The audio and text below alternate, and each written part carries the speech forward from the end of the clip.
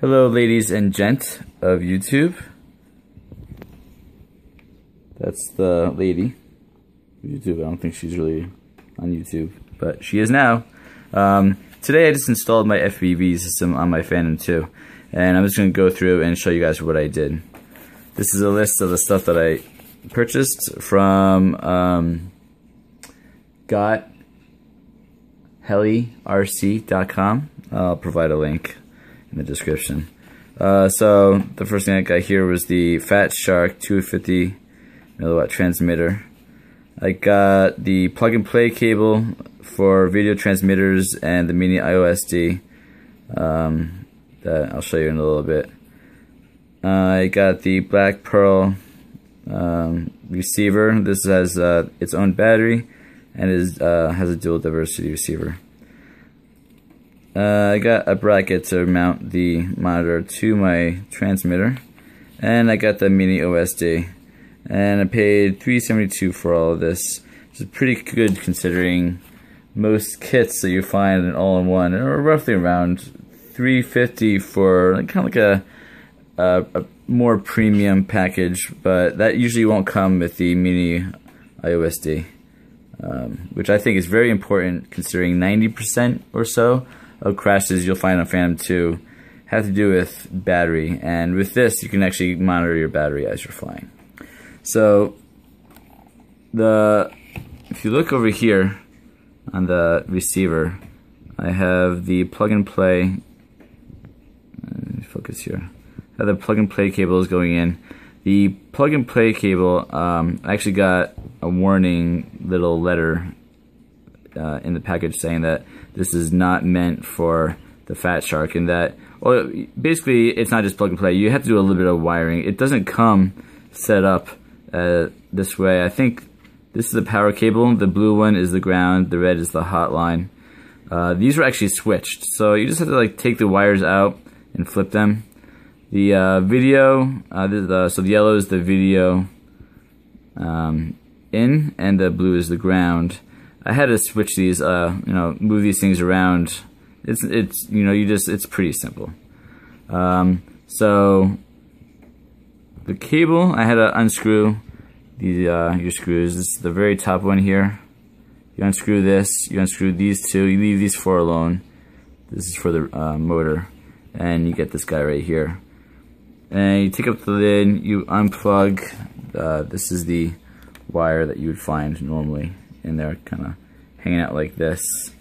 And just to show you again what this is, the yellow is your video out, the browns are both grounds, and the red is your hotline. For this, basically you have the same thing. You have the red and the blue as your ground and your hotline. Your power, I think is like 5 volts, I think. Don't quote me on that. And the yellow is your video out, and your blue is your ground. So what I have from the Phantom 2, I have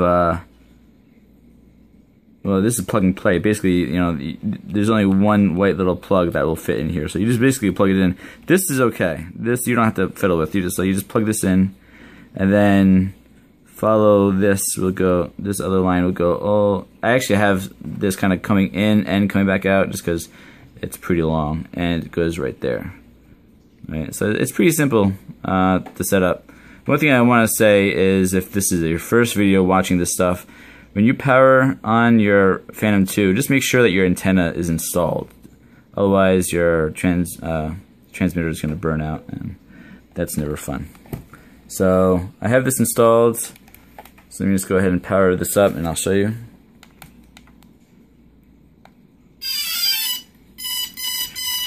Couple things you'll see this LED on your transmitter, and you'll see this little blinking light on the onboard diagnostic. This is the Black Pearl that I got. This is a bracket that you can just install on your. I thought this was on. It doesn't really matter. I have my propellers off, so this is all good. So I'm just gonna power this on. Have to click this once.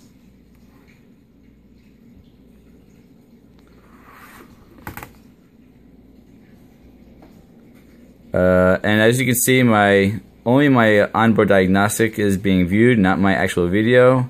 And you're like, oh my god, what the hell is going on? Oh my god, I must have burned something out. I'm freaking out, it's okay, don't worry. This means your GoPro's not on. Let's try this on here. Oh, and there we go. There's my, I think that's, what is that, my elbow? That's my elbow right there. Probably don't want to see that, it's pretty hairy. Don't look at that. Look at, what are we showing here? This is a cloth and some bottles and an air conditioner which is turned off. It's ridiculous because it's actually getting hot in here. But, as you can see, this works. If I move this around, I'm not flying it indoors. You can see the onboard diagnostics, you know, working. Again, what you really want to look out for is this battery life. This is really important. There are YouTube videos on the onboard diagnostics. You can see I have 0 satellites. Wonderful. I have 0 velocity. What? Really? No, just not really. And this is saying I'm on GPS mode. So if I actually turn this off, you see failsafe, ATTI, and GPS. I don't know if course lock actually. Maybe I have. I don't know if course lock shows. I don't see any differences, so I don't know. But you know, that's it. It works. That's, I guess that's the most important thing. So again, if you get this system, if you get this package, if you get the Fat Shark and you get the plug and play cable, don't just plug and play. I'll have links on the wiring schematics for the Fat Shark. Although you don't really need it. If you look, it actually says right there. It says ground, battery. Just remember, blue is ground, or if you're just doing it straight with the I don't even know what I did with the cable. I dropped it. That's what I did. Again, brown is ground. Generally, brown is ground. If you find cables that are black, those will be ground. Red is red. That's your hotline. Yellow is yellow. That's your video line. Generally, those are always going to be the same. If you actually look, also here on the transmitter, you'll see that there's audio. All you're going to hear is